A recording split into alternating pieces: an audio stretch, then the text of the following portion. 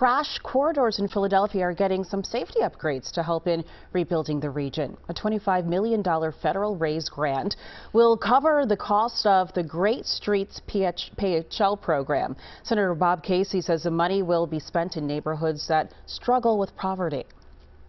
All of the injuries, all of the deaths that happen in a city like this when they don't get the kind of help from the federal government that the people of this city deserve.